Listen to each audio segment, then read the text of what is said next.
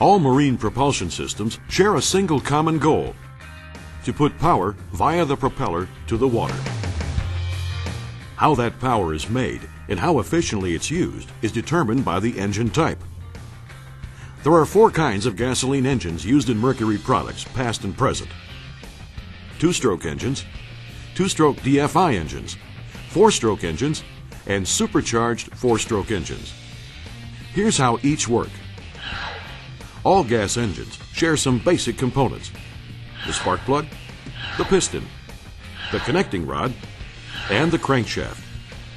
The piston moves up and down inside a cylinder.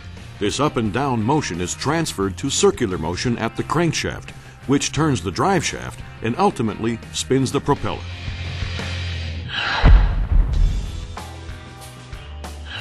On a 2-stroke engine, the downward motion of the piston forces the transfer of a fuel and air mixture from the crankcase. The upward motion of the piston compresses the air and gas to form a highly combustible mixture. When the piston reaches the top of its stroke, the spark plug fires and ignites the fuel-air mixture. The ignited fuel expands and sends the piston downward. The incoming fuel and air mixture also push out the spent gases of the combustion process, and the process starts all over again. Because there are 2 cycles or strokes of the piston inside the cylinder, this engine is aptly named a 2-stroke or 2-cycle engine. A 2-stroke engine has relatively few moving parts, so it's lighter than other types of gas engines. It also has a power stroke every 2 cycles of the piston, which gives the engine more torque. Unfortunately, some of the incoming air and gas mixture is lost to outgoing exhaust, which makes it a less fuel-efficient design. This is the reason conventional 2-stroke engines have a tendency to smoke.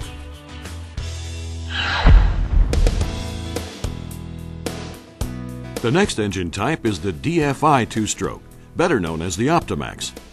DFI stands for direct fuel injection because it does just that.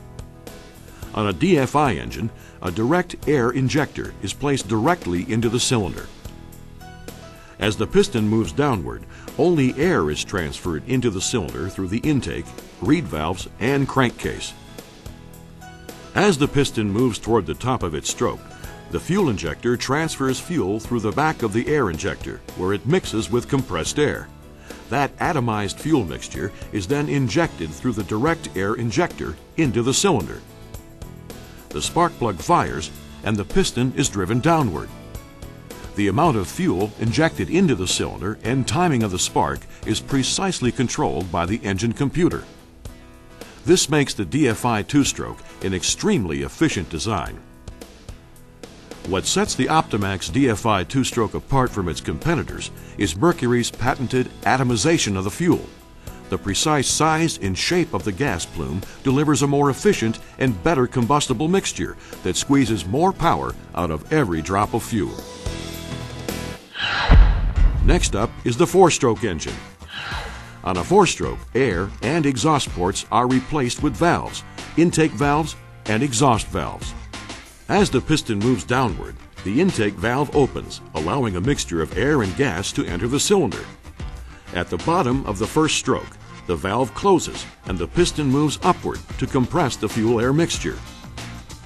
When the piston reaches the top of the second stroke, the spark plug fires and the expanding gases force the piston downward, stroke number 3.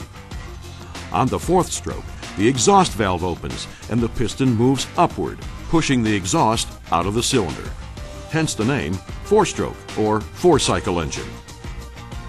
This example demonstrates a carbureted 4-stroke engine. On an EFI or electronic fuel-injected 4-stroke engine, fuel is delivered under pressure through a fuel injector.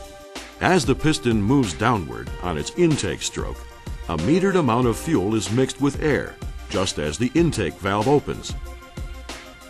This precisely injected fuel gives EFI engines better fuel economy and makes them easier to start in all weather conditions.